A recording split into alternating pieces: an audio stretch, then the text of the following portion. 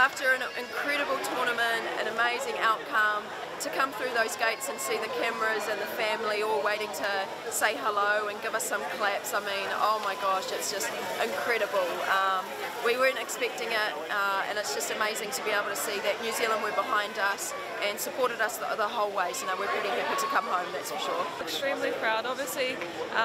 we were a little bit disappointed with how we started off the season, and that kind of put a little bit of a downer in the group, and then to be able to come back from that and to win every tournament since then has been pretty amazing, and that's just a credit to how hard the girls have worked over the last few months, and just real determined to want to make the team and then I suppose take their trophy homes when we go to tournaments, so it's been an amazing few months. Absolutely stoked, mate. Yeah, we've been working and striving for the last couple of years, and we've worked them quite specifically to what they're going to get out there on the field, probably a little bit harder than what they're going to get out on the field, and then just built some resilient and robust athletes now. You've got, solid foundations in our squad and combinations, so yes, that consistency's been really good for us. Yes, 6 weeks leave, yay!